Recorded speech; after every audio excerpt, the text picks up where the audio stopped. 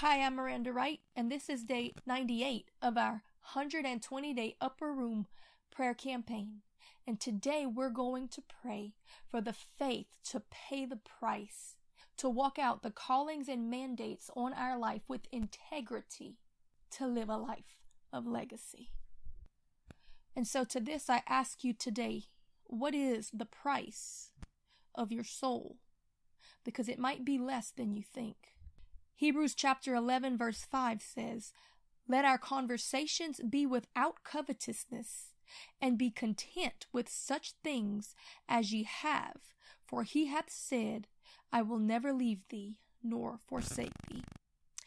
I awoke one morning a few years ago, and as I thought through a long list of the things that I needed to do for the day, the things that had fallen behind for not having enough time in the day, work obligations, ministry obligations, family obligations, house and yard work obligations, counseling requests, media ministry obligations, outreach obligations, study time, prayer time, running and tending to a church, a family, a church family.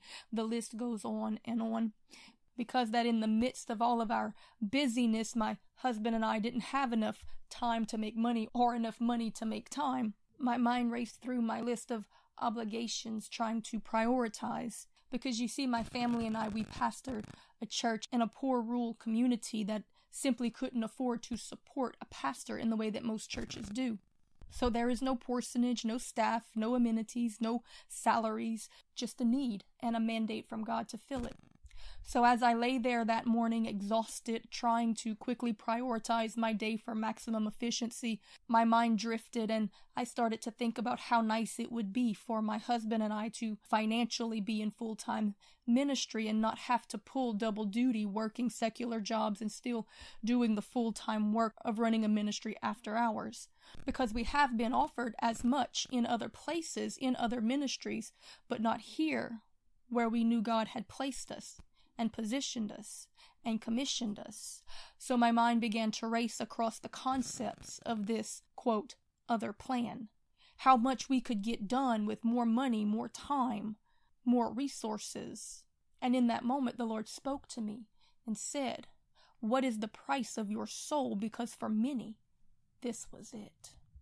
I knew what he meant, and my heart sunk in shame. So many times I had seen people professing to be ministers, claiming to be building the kingdom of God, but really doing nothing more than building their own kingdom at the expense of God's plans and the souls of men. Many of them had been called of God to be ministers, yet they wanted more than what God had given them in that moment. They wanted better than where God had placed them for that season. They wanted to graduate without the classroom. They wanted to elevate more than they were willing to be humbled, refusing to accept that God only elevates the humble, but Satan will gladly feed the pride of the greedy. So they compromised. They became men pleasers rather than God pleasers. They stopped following God's plan and started following the money, the attention, or the approval of man. It's such a slippery slope, and many are they that fall to it. So today I want you to recognize this tactic of the enemy, that the first step towards this slope is not being content with what God has given you and with where he has positioned you.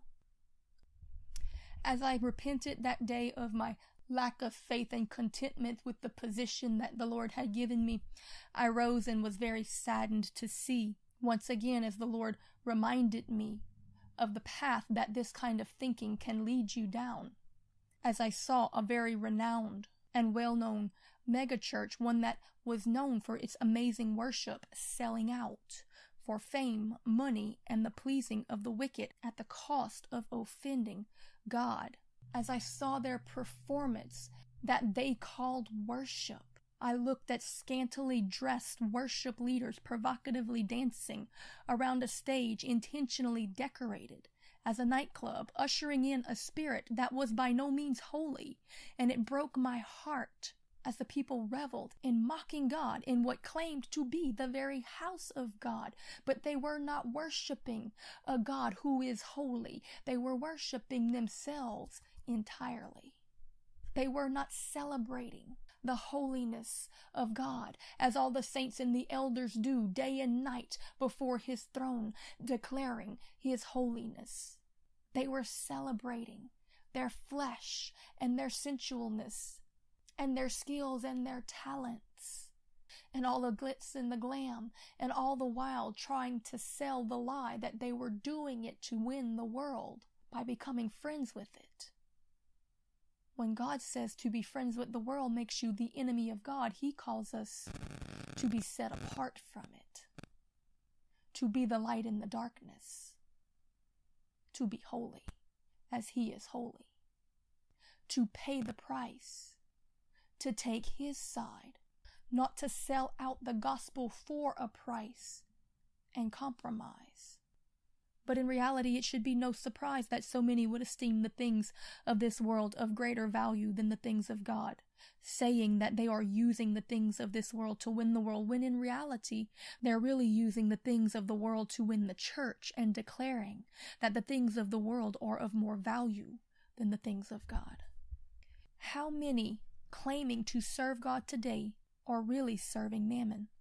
How many claiming to be ministers of God would still minister if the money stopped, if the attention and recognition stopped, if the spotlight went dark and the crowds disappeared? Sadly, not very many, I fear, yet some would. The true, the genuine, the faithful, the obedient, the remnant. Those who truly serve God will do it at all costs, even their own life, esteeming both obedience to God and the souls of men of far greater value than all the riches of this world. Hebrews 11 verse 24 says, by faith Moses, when he was come to years, refused to be called the son of Pharaoh's daughter, choosing rather to suffer affliction with the people of God than to enjoy the pleasures of sin for a season, esteeming the reproach of Christ greater riches than the treasures in Egypt, for he had respect unto the recompense of the eternal reward. So I ask you again, my friend, what is the price of your soul? The thing that you are willing to compromise your obedience to the voice of God for? Is it a title, a platform, a job, fame, money, a pretty girl, a cute guy, a drug, a drink, pride, your plan instead of God's plan, a moment of pleasure as Esau did? All of these prices fail in comparison to the one paid by Jesus Christ at Calvary. Yet so many insult his sacrifice by esteeming these petty things more valuable, and it all starts with not being content with God's plan for you. My friend, never tell God that he's not enough. He will not abandon you, but you can choose to abandon him and walk away from his will, seeking for something you hurtfully and blasphemously deem better. Yes, it's that serious. I implore you, trust God's plan and will at all cost. No great man or woman of God has ever been remembered through history for doing anything less. Psalms 127 verse 1 says, except the Lord build the house, they labor in vain that build it. Hebrews 13 verse 5 says, let your conversation be without covetousness, and be content with such things as ye have. For he hath said, I will never leave thee nor forsake thee, so that we may boldly say, the Lord is my helper, and I will not fear what man shall do unto me. If we truly believe that he is there and he is with us and he is able, that he can make a way where there is no way, why would we be covetous or envious of any other thing? We've got to believe that he knows what he is doing. I have seen so many walk into open rebellion and sin and lose the anointing of the Holy Spirit because they were not content. They weren't content in their marriage. They weren't content with the people that God had placed them with. They weren't content in the position that he had commissioned them to stand and possess. They gave up their land and their inheritance because they were not content. And believe me, it's rooted in a lack of faith and a spirit of ungratefulness. It's rooted in selfishness. Jesus said that we have to be willing to count the costs, to pick up our cross and follow after him. He never said it would be easy. He never said that it would be about us for our glory. Any decision we make in selfishness is a decision that was not made by the leading of the Holy Spirit. Jesus said that all those who will live godly, they will suffer persecution. He said, pick up your cross, deny yourself, and follow after me. The cost of true biblical Christianity is selflessness, self-denial, laying down our life and our pride and making every decision, first of all, for what is best for God, and second of all, for what is best for all those around us, putting ourselves last. The Bible says to esteem others better than self, to always think of others in everything that we do. My friend, biblical Christianity is never about you. We have to be willing to count the costs, because you're either going to be willing to pay a price or you're going to sell out to receive a price. So what's your price? Are you more willing to give than to receive? Are you more willing to pay out than to sell out? Because as much as we may try to hide it, justify it, or cover it up, God sees all, knows all, and will repay all. There is no price paid that he cannot pay back, and more. He told Peter as much.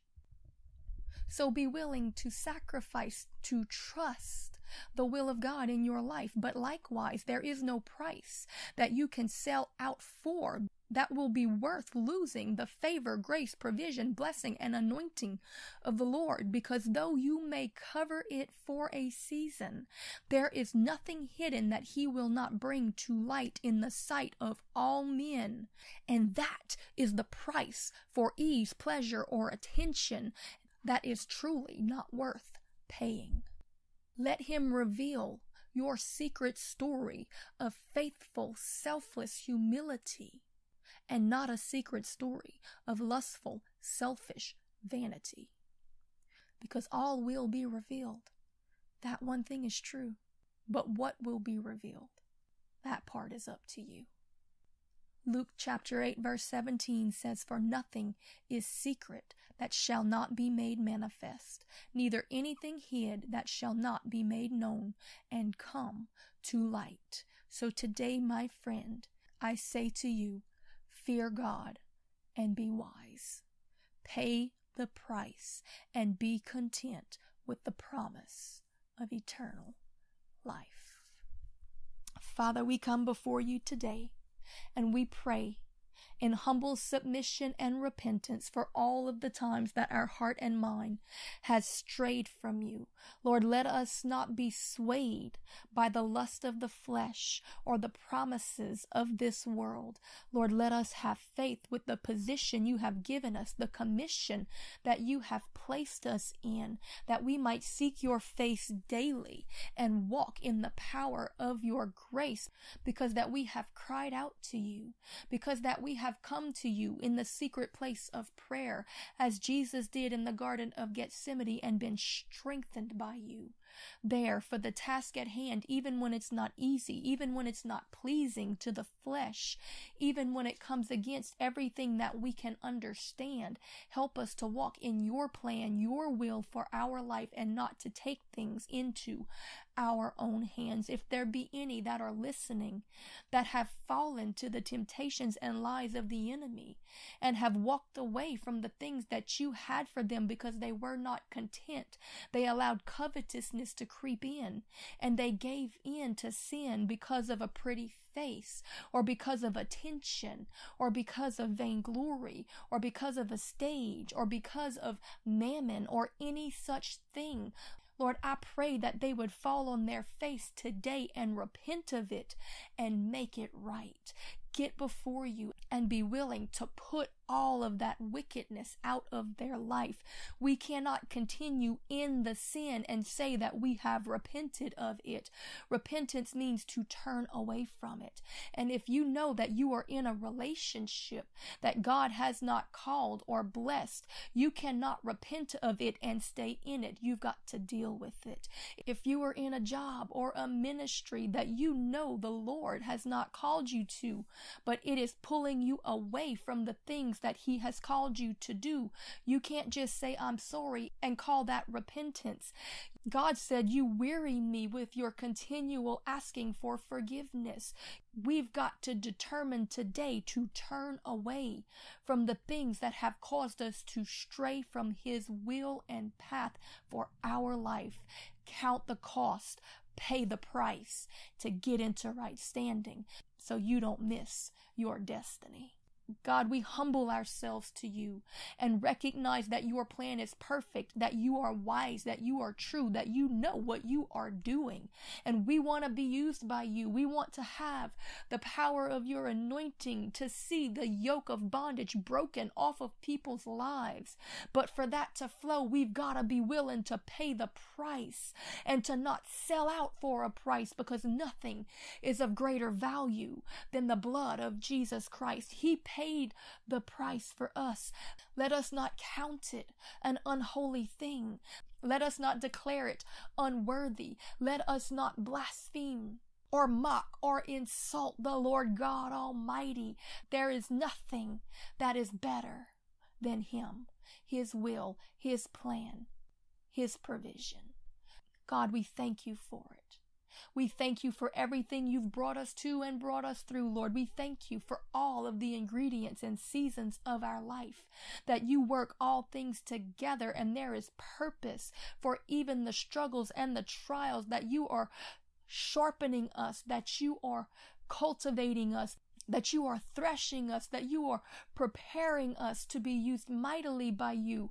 And if we are not content in even the hard seasons, we will step out of them and get out of position for the things that you have coming.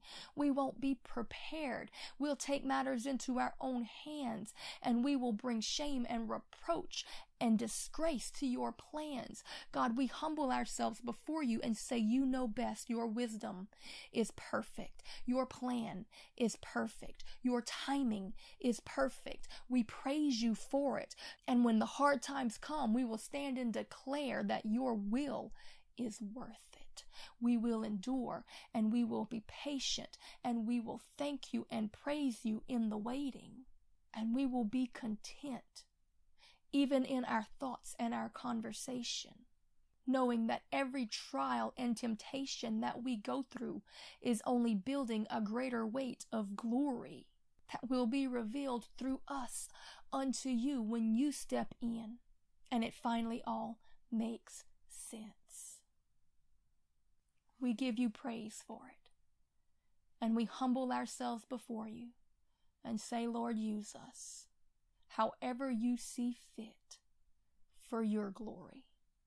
We submit and praise you for it, determined to be content in both provision and in persecution, in blessing and in testing, in growing and in sowing, in the hiding and in the revealing, in the season of preparation, having faith that it's storing up grace for the season of demonstration.